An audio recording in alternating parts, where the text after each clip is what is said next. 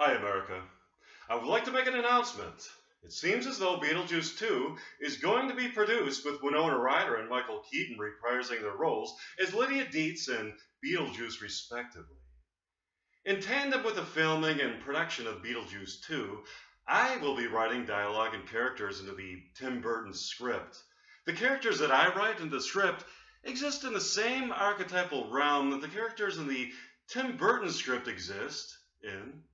Tim Burton will soon find out that the fiction that he is creating crosses over into a sort of quasi-reality that is just as real as the reality of the tangible world that we experience as reality or perceive to be reality. When he is filming scenes from Beetlejuice 2, it is possible for characters that I have written to cross over from the archetypal realm that my characters inhabit to the archetypal realm that his characters inhabit and compete with them for things. So when suddenly in my Beetlejuice 2 script a new character emerges that Tim Burton didn't write, he should now know that this character was written by me and has crossed over into his movie, having become a part of it. What I am presenting is a complete version of Beetlejuice 2. When the movie comes out, you will need to see my presentation of Beetlejuice 2 to get the whole movie. I'm going to write a character for myself, for Tim Burton to consider. Let's start the opening scene of my Beetlejuice 2 script. Scene 1. Lydia Dietz, now a college professor at the Petaluma College of Fine Arts in Petaluma, California, enters her class on a Monday morning to greet her students. She teaches a class about paranormal phenomenon. Good morning, class. Today we'll be discussing ghosts. For starters, have any of you ever seen a ghost? A woman named Sheila responds, I don't believe in ghosts.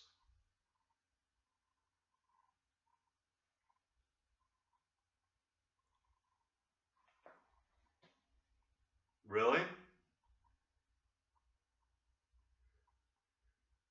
You'll be a believer by the end of this course. I doubt it.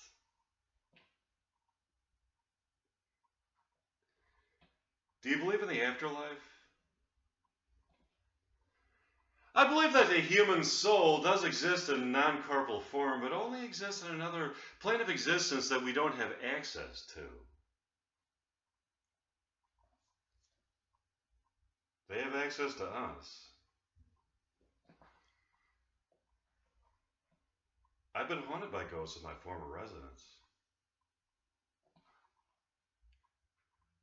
Really? Can you name any of them? I sure can, Sheila. There's a ghost that has been haunting me for years.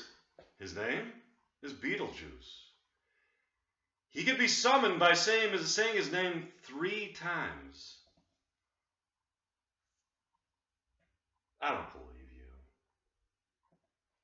If that's true, let me just try saying his name 3 times. Sheila says Beetlejuice's name 3 times. And not only does Beetlejuice appear, but also Beetlejuice's brother, Mike. Hi, class, I'm Beetlejuice. I am Mike. I'm Beetlejuice's brother. Beetlejuice has a brother. His name is Mike. That's not very creepy. It's not a very creepy name for a ghost. I can be creepy if you want me to. My nickname is Graveyard Bones. Is that creepy enough for you? That's creepy. Thanks.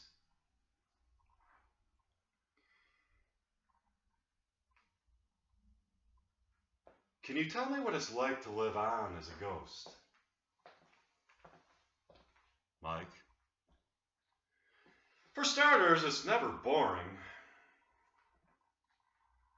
As ghosts, we live in a realm of gothic beauty that we can cross over from into your realm of existence. Why do you haunt people?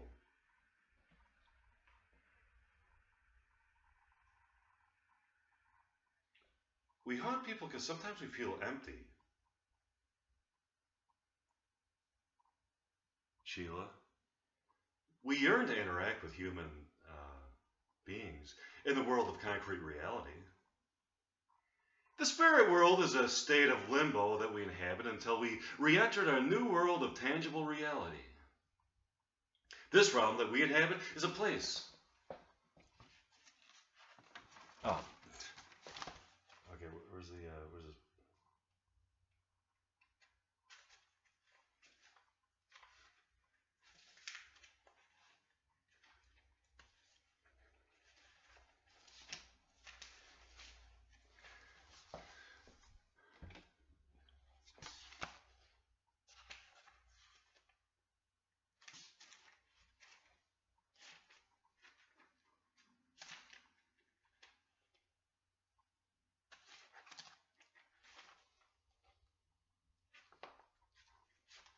That we pass through. Do you like to scare people?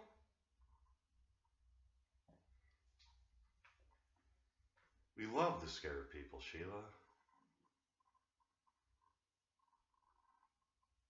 Seeing a ghost is kind of experience that excites the human psyche at a primal level, where survival instincts are activated.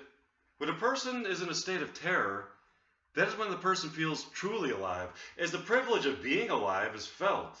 It's not a true state of terror to see a ghost.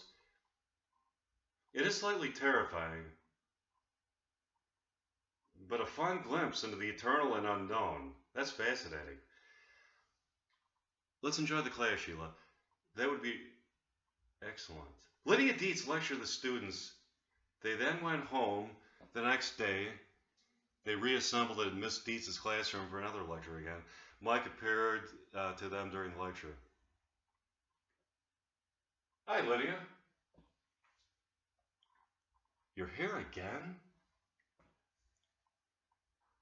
I was so moved by your lecture yesterday that I decided to come back today. It is wonderful for a teacher of the supernatural to have a real ghost in the classroom. Could you come back tomorrow? How's everyone on a date?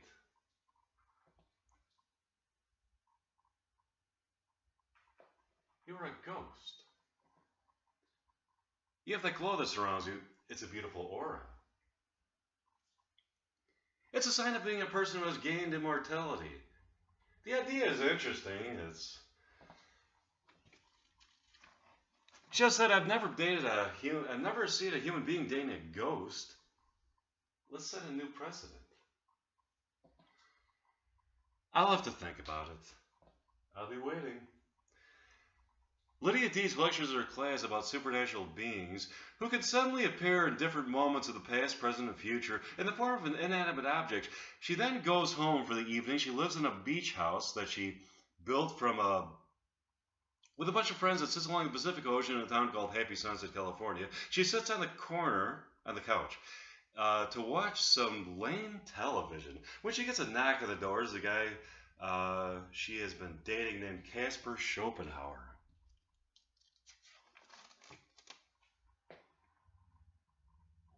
I didn't know you were coming over tonight, Casper. I thought I'd drop in.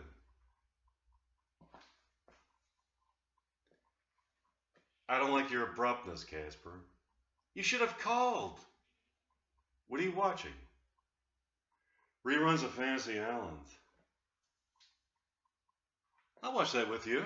Suddenly, they hear a sinister sounding voice in the living room speaking to them.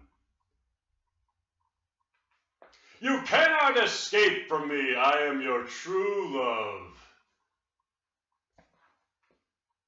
What was that?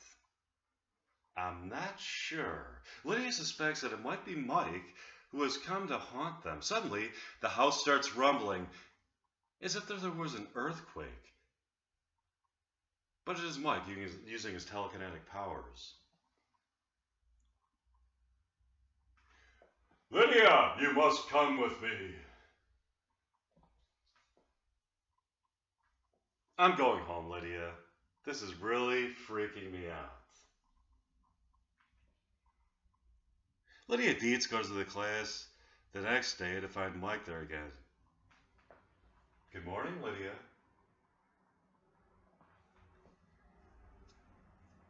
Good morning, Mike. Where were you yesterday evening? At home. Gardening. Gardening at night. Who gardens at night? A lot of people garden at night. So many people, in fact, that REM wrote a song about it called Gardening at Night. That's a lie. You were terrorizing me and Casper because you were jealous. That's the douchebag's name, Casper? You should be with a real ghost like me. I'm Graveyard Bones. Not Casper the friendly ghost. Get out of here. I want you, Lydia.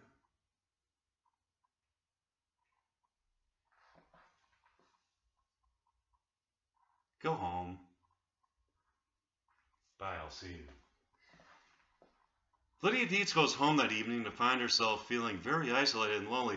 She starts to think that she may be falling in love with Mike. She goes to bed. She's lying in bed feeling an ominous presence in the room. This presence is both somewhat terrifying and beautifully enticing as it beckons to her to a transcendent realm of color she has never... I think it's in the other notebook. Is this... Okay. What the... Okay, I get it. The rest of it is in the other notebook. Okay. Let's see.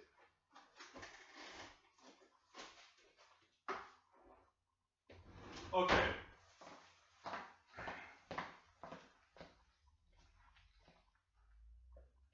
Oh, Beetlejuice 2 continued. Oh, okay. So I do like this script that I wrote for Beetlejuice 2. Okay, let's see. Wait, okay.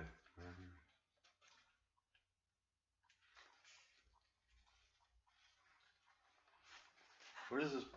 I'm just trying to find out where this...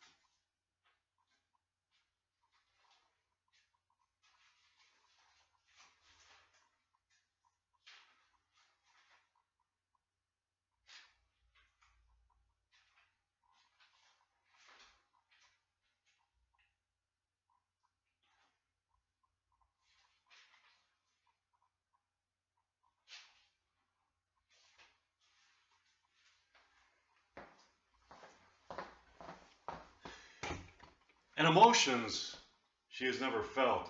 She reaches a precipice in the heightened state of awareness where she crosses over. She has the option of crossing over into the realm of unearthly pleasure or staying earthbound in familiar territory. She finds the courage within herself to cross over to the realm of experience and experiences the sensations of the most exquisite kind in a place of beauty and tranquility. It is a place where she understands the true meaning of the love of existence. She has found herself in a place of transcendence. It is a place of unusual sights. The next morning, when she gets out of bed, Mike is standing there in her room. How'd you like it? Mike, that was amazing. If you decide to go with me, that is the kind of love I can give you.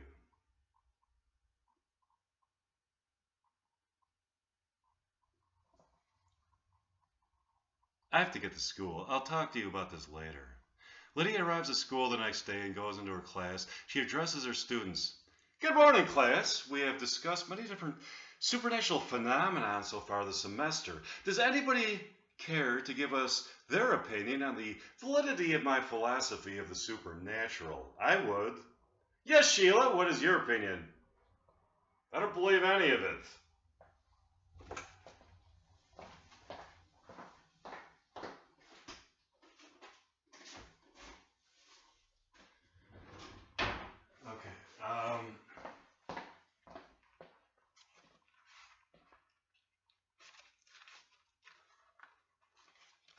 A skeptic. Why don't you believe? The human mind is an epiphenomenon that arises from the functioning of the brain.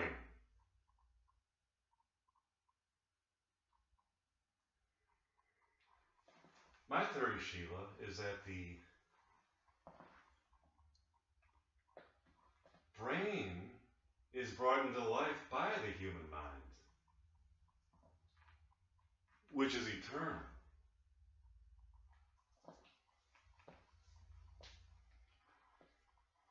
I've never seen any proof of that.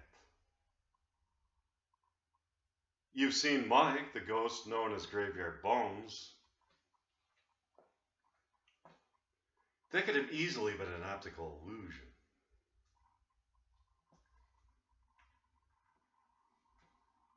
That wasn't an optical illusion. That was a ghost. Ghosts don't exist, Miss Dietz. They do exist.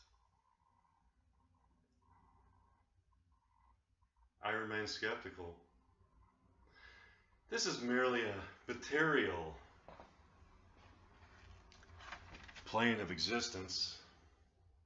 What could possibly remain in the human body after death? The soul. Did you ever notice that there is something indescribable, something so unique about each person that you have ever met? It is that defining characteristic in each of us that distinguishes us from each other. It is that which sets us apart from each other. Yes, I know about that. That is the soul. If the soul didn't exist, how could you explain the amazing variety of human personalities? I don't believe in the soul. This is what we have. The material world of fleeting temporal existence. What is fleeting and temporal is the tangible world that we inhabit. The soul is eternal. The soul lives on forever in new manifestations and in new surroundings that are brought into existence by the soul. There are conditions for immortality. To get immortality, you must believe in the immortal soul. You must look at this world in an optimistic fashion as an idealist who believes in meaning and purpose. You must believe that life is meant to be a beautiful experience of unearthly pleasure, devoid of suffering. You must find the person who you are destined to form a unity of souls with. The love that you have for this person is not only a love that is sublime, a sublime pleasure, but both physically and emotionally, but it is the creative force that brings harmony into the universe and gives meaning and purpose to life. That was brilliant, Miss Dietz. We'll see if it's true. Remember, Sheila, you must truly believe you wanted your soul to be immortal. I'll remember that, Miss Dietz. I must truly believe. Have a nice afternoon, class. Miss Dietz leaves the school and sees Caspar Schopenhauer in front of it. What have you been up to, Lydia? The same stuff. The same stuff? What's that ecoplasm that I'm finding on your clothes? It's not ecoplasm, or ectoplasm. That's not ectoplasm. It's a beauty product that I have been using for my skin. Bullshit, Lydia! It's ectoplasm. You have been dating ghosts.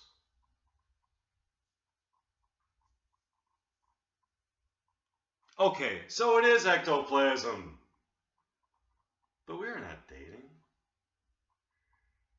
I'll be watching you very closely, Lydia.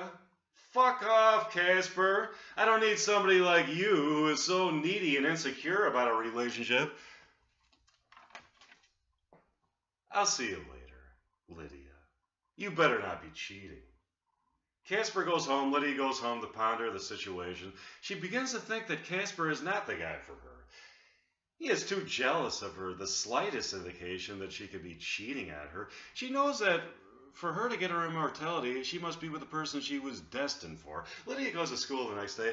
She gives her lecture about the human soul leaving the body and inhabiting inanimate objects. In such cases, the human body functions on a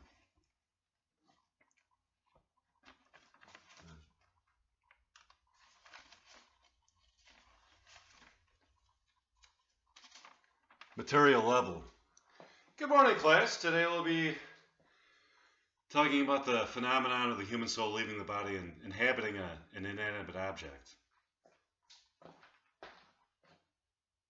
Come again, Miss Deeds. No, Sheila, it's a bona fide fact.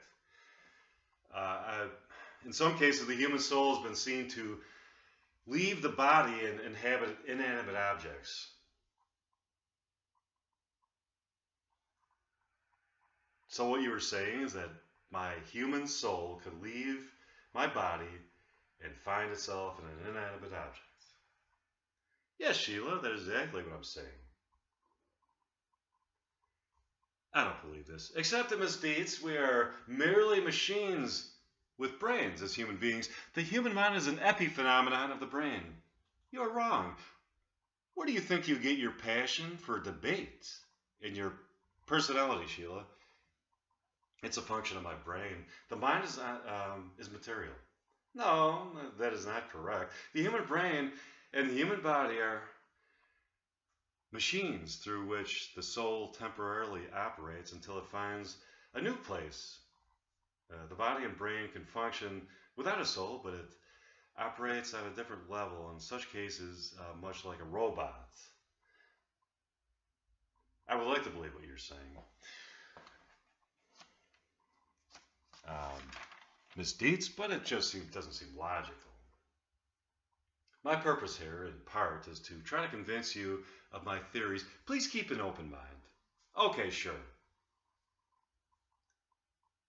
I'll see you people tomorrow. Have a great day.